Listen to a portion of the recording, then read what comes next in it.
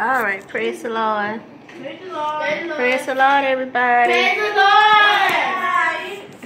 Lord. Y'all sound good. Go tell all my friends that my ship done came sailing in. Remember that one? It came filled with the Holy Ghost. Up here. Filled with the joy of the mind. Wouldn't you like to ride on a ship like mine? Angel. Go tell all my friends that my ship done came sailing in. It came filled with the Holy Ghost. Filled with the joy of the mind. I felt like singing that. Wouldn't you like to ride on a ship like mine? It came filled with the Holy Ghost. Filled with the joy of the divine. Wouldn't you like to ride on a ship like mine? Hallelujah. You know, whoever wrote that song, they wrote it to symbolize the coming of Jesus. Praise God.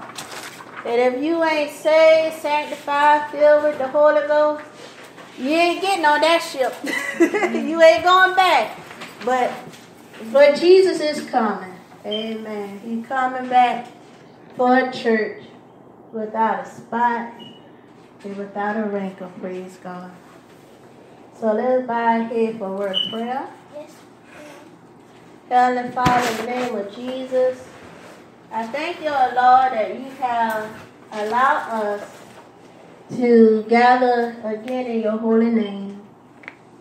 I thank you, Holy Father, that you have kept us, that you provided for us. I pray, oh Lord, that you continue to charge your angels around us to protect us as we go about our daily lives, oh God. I pray, oh God, that wherever we are sick, wherever we are ill, oh God, we know, God, that by your stripes that we are healed. And we pray, oh Lord, that you continue to prepare tables in the presence of our enemies. We pray, oh God, in Jesus' name, that you continue to fight our battles every day. Teach us how to trust you. Teach us how to believe in you. Teach us how to keep our faith strong and to want you, God, Jesus Christ.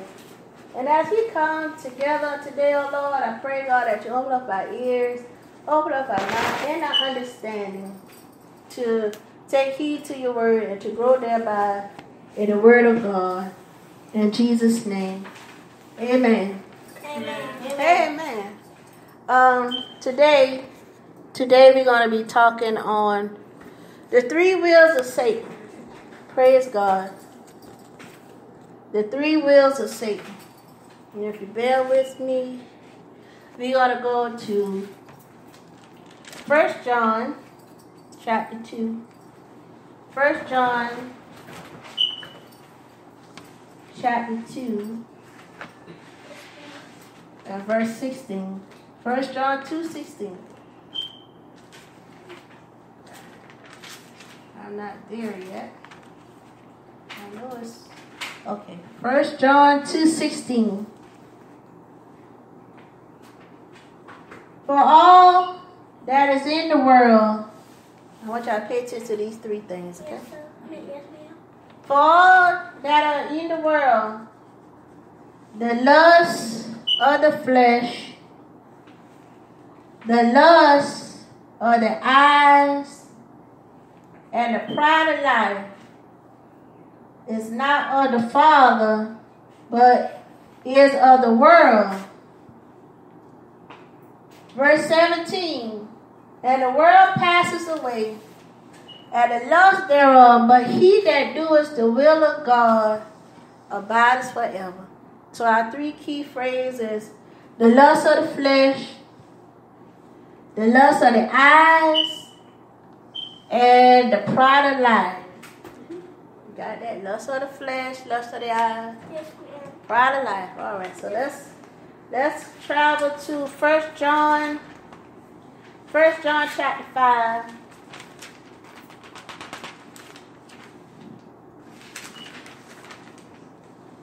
First John chapter 5 and verse 7. For there are three that bear record in heaven: the Father, the Word, and the Holy Ghost. And these three are one.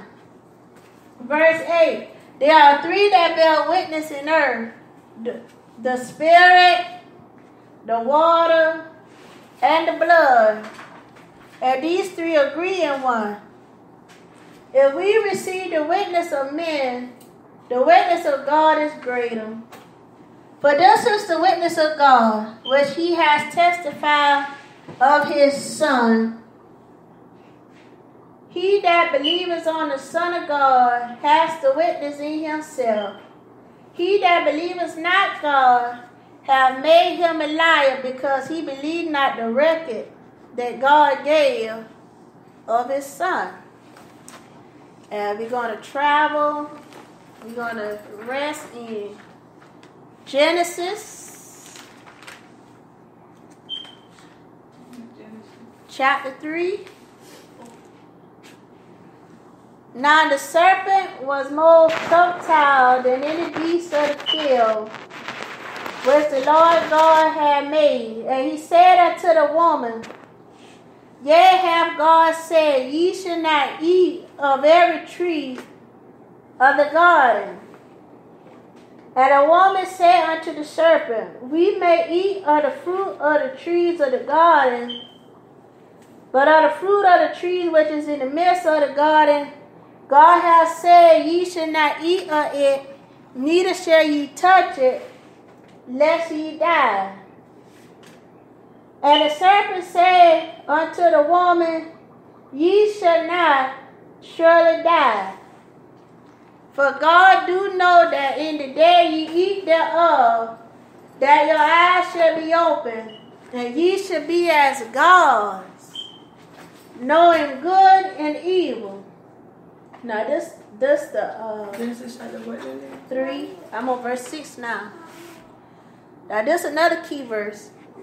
And when the woman saw that the tree was good for food, that's lust of the flesh, and it was pleasant to the eyes, that's lust of the eyes, and a tree to be desired to make one wise, that's pride of life, she took of the fruit thereof, and did eat, and gave also unto her husband with her, and he did eat. In verse 7, and the eyes of them both was open, and they knew that they were naked, and they sewed fig leaves together, and made themselves aprons. Praise God. So the lust of the flesh, the lust of the eyes, and the pride of life are the three main attacks of the devil. Lust of the eyes, lust of the flesh, pride of life. Okay? And we're going to see why. Lust of the eye, lust of the flesh. According to Matthew chapter 4. Satan also tempted Jesus with the lust of the flesh, lust of the eyes, and the pride of life. Praise God. That was his three main attacks against Jesus. And that's his three main attacks against us too. Praise God. His three main attacks is to attack us with the lust of the flesh.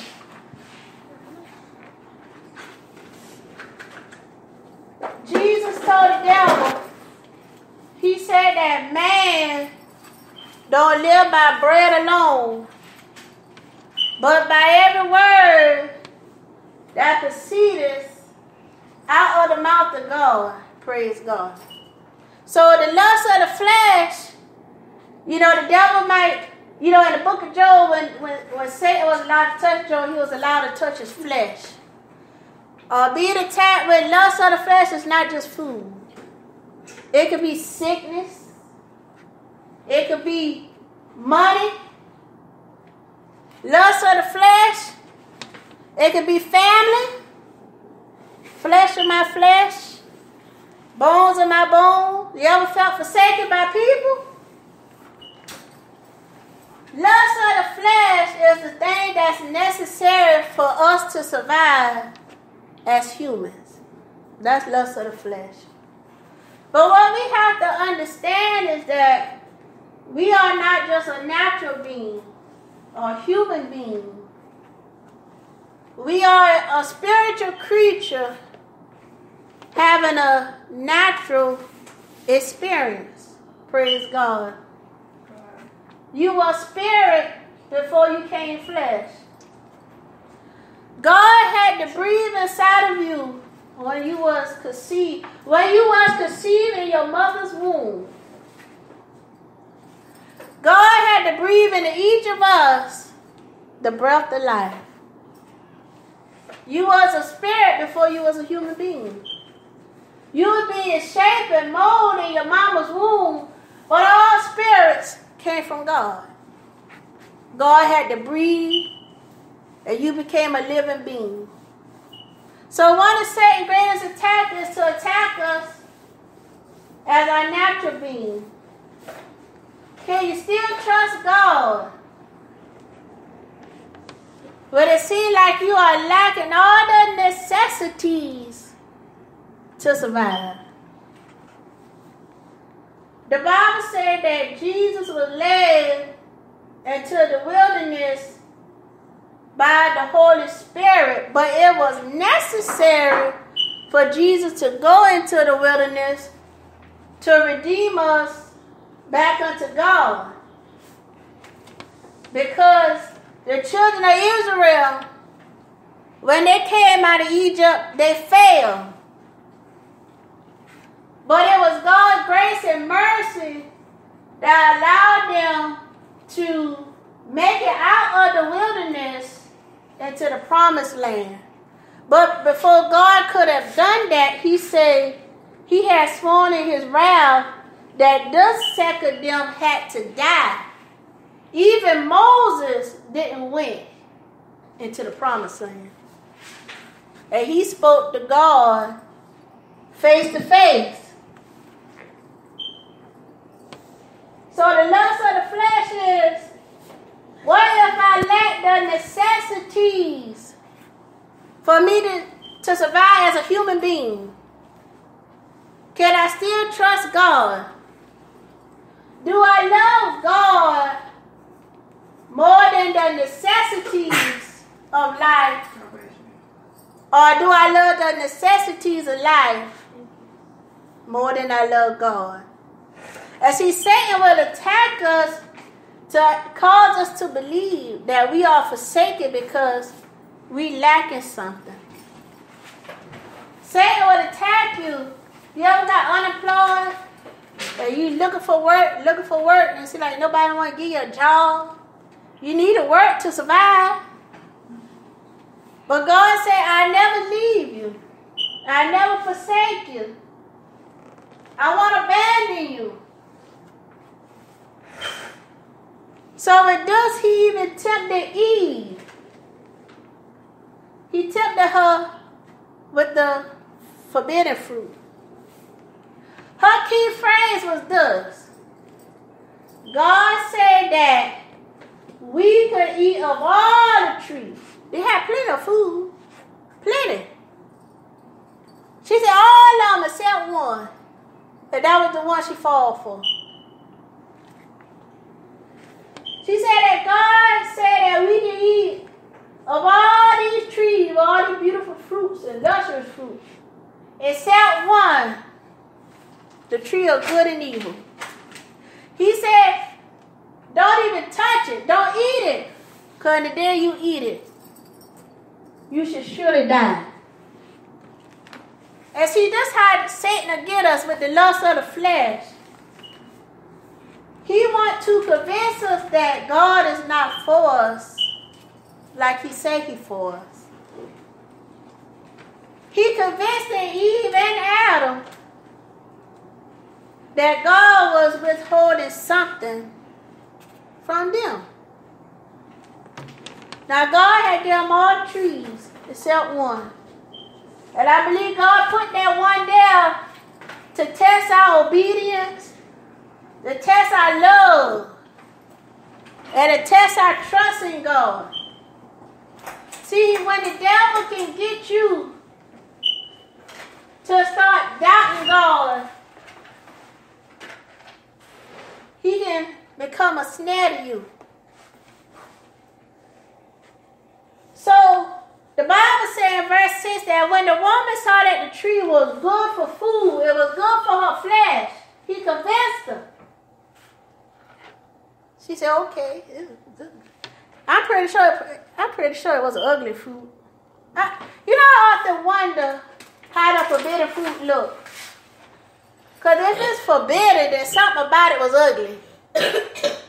I'm pretty sure. It's amazing how Satan can convince you of the ugliest things in the world. He makes something so ugly, so beautiful to you, and you fall for it. Then after you fall for it, you say, well, why I fall for it? So you allow him to beguile you, to deceive you. I often wonder how the forbidden fruit looked. I'm pretty sure it was a forbidden fruit. Praise God. Satan's second attack on human beings, lust of the flesh, lust of the eyes. It's a difference between looking at something and lusting something. Most time when we think of lust, we think of it in a sexual way. The common form is a man lusting after a woman. That's the commonality of it. You can lust after anything. Man can lust after woman. Woman can lust after man. You can lust after a car.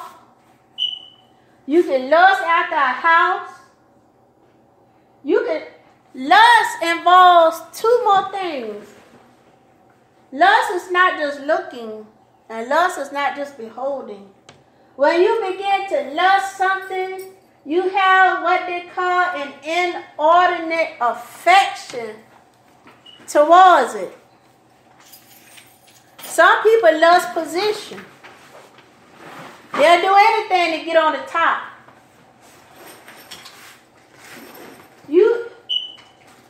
Some people lust promotion. You ever had them people on your job? They always try to make you look bad so they can get the brownie points. That's to keep you from getting a promotion. You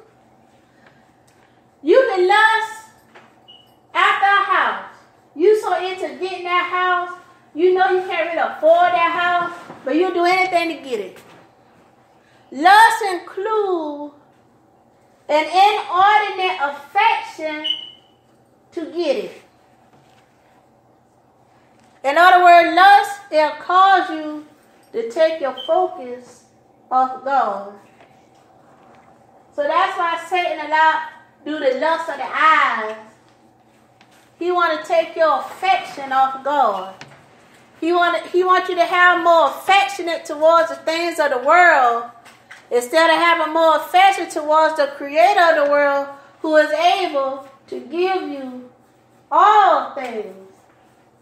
But the thing about it is, say like the Apostle Peter said, he said, God is not slack concerning his promises. He ain't slack.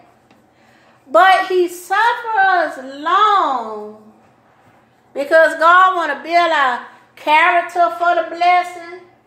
God want to make us mature for the blessing. So that when he bless you, you won't forget about who gave it to you.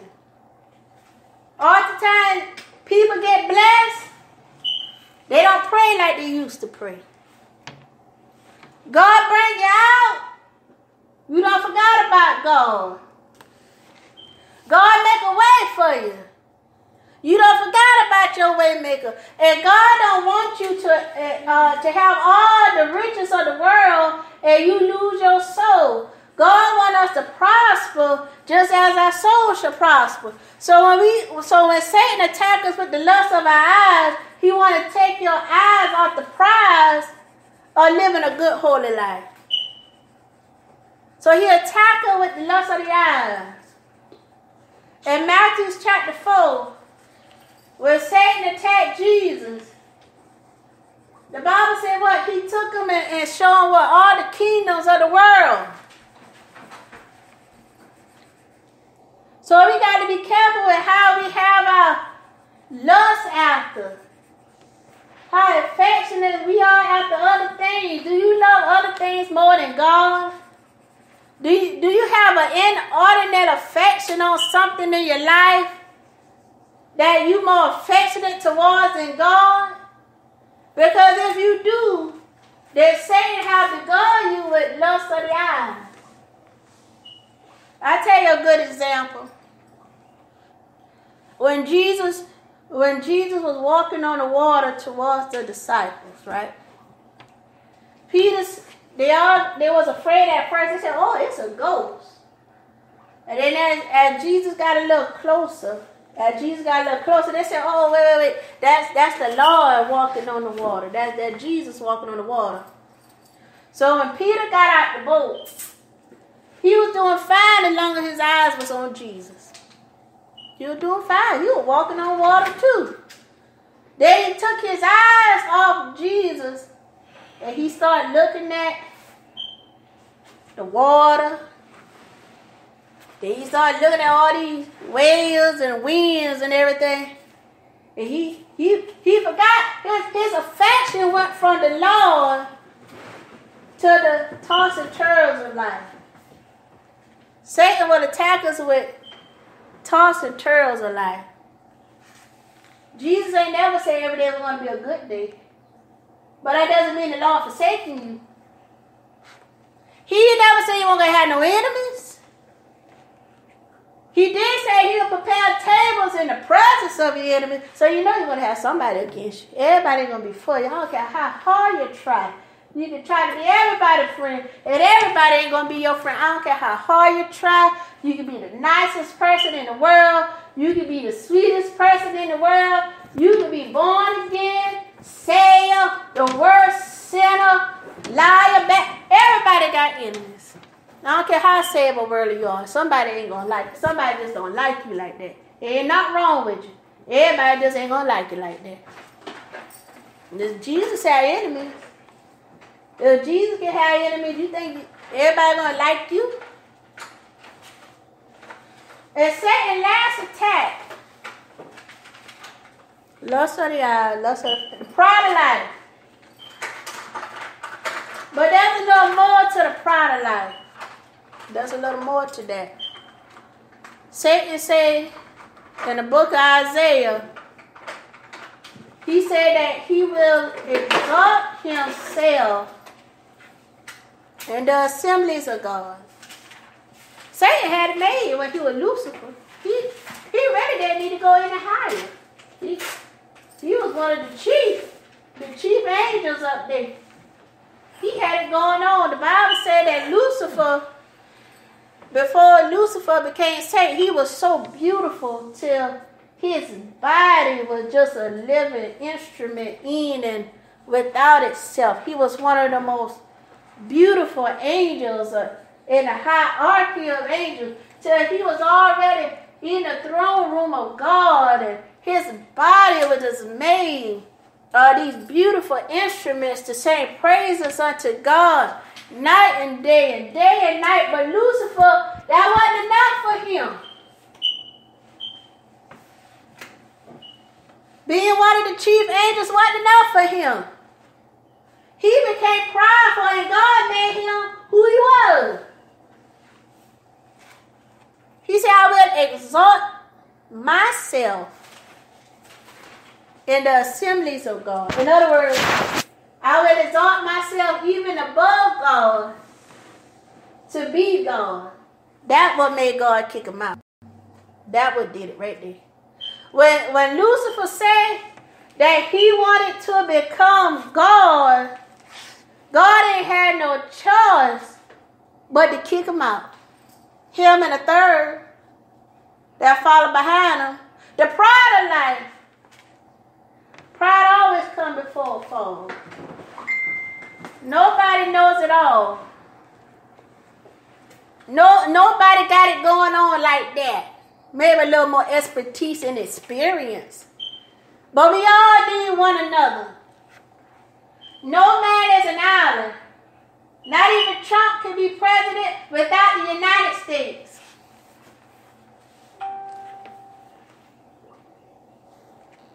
Satan attacked her with the pride of life.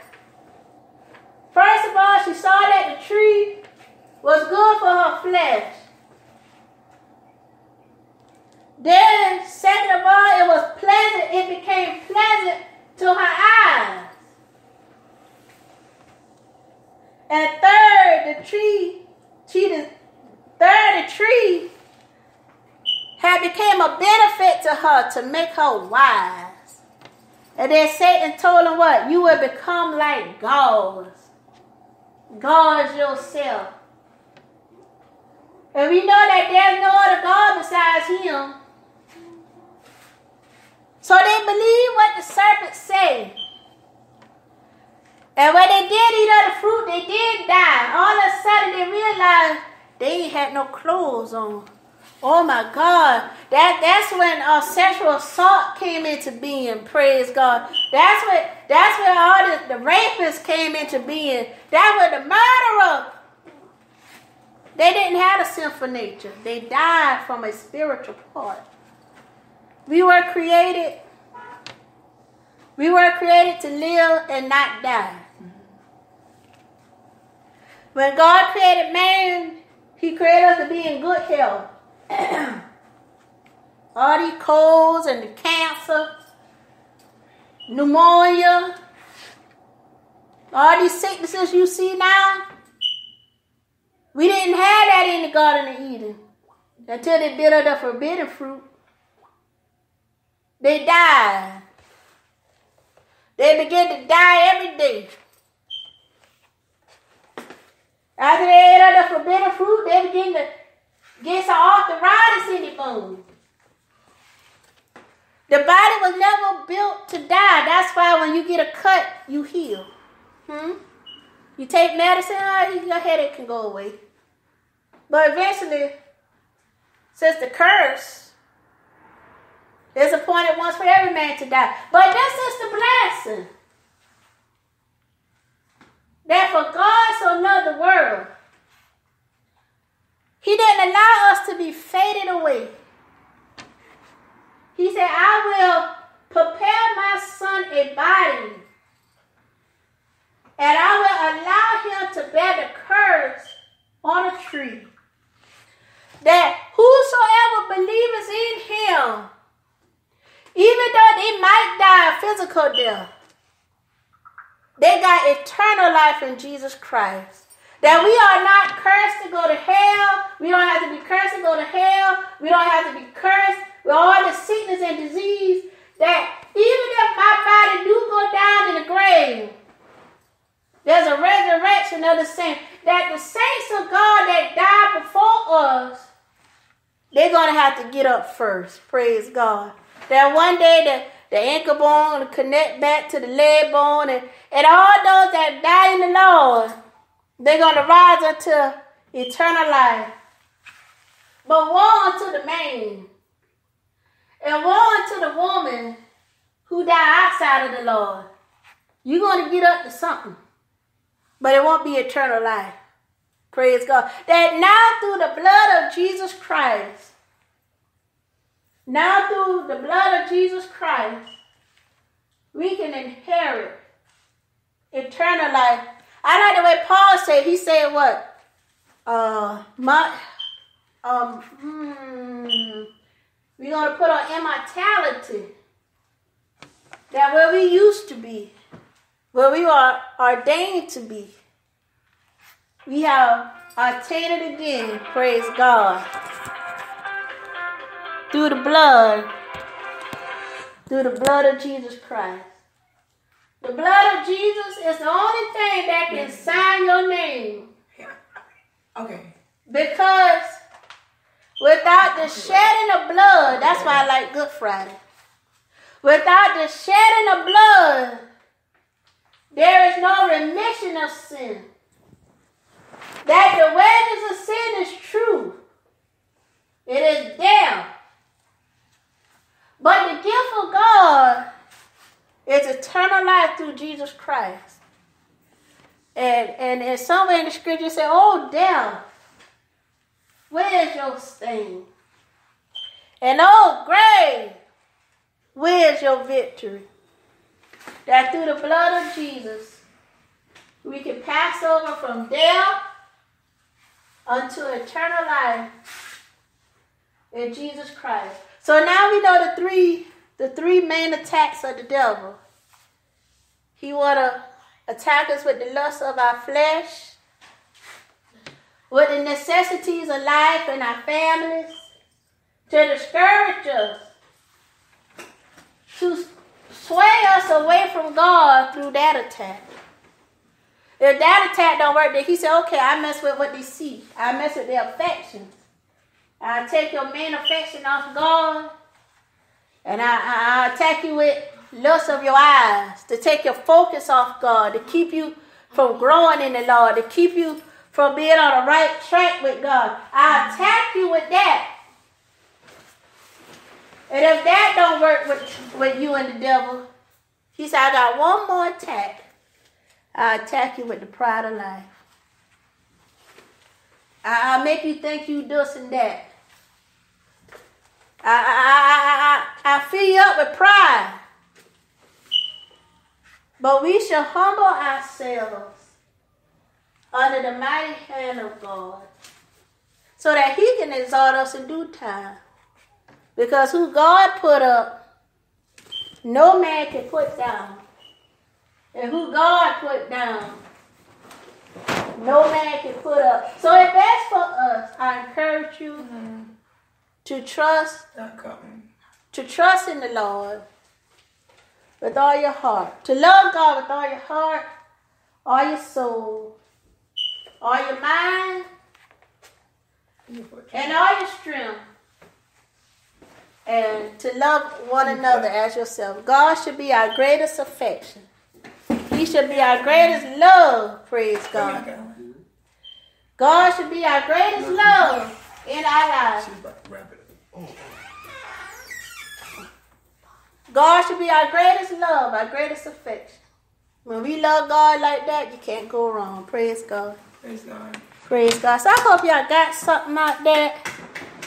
And I hope that we come to the understanding of not allowing the enemy to attack us with those three main attacks. The lust of our flesh,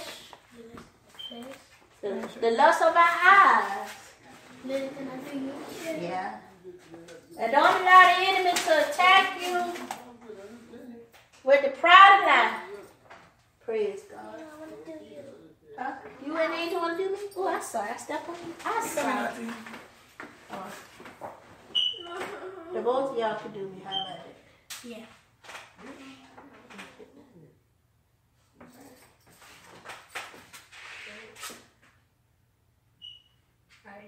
All right, Shannon, sit down.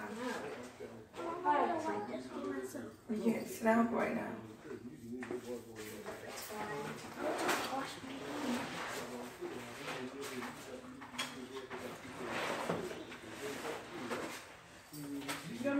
Come here, Auntie. Oh, okay. Disturb y'all. How y'all doing? Thank you. Hey, y'all. Yeah, I got. Oh, there you is. Thank you. At that table, though. Hey, Troy. Hey. Yeah, Birthday boy. He's hey, man. Hey, birthday boy. how you like the football game? Good. Yeah. Yeah,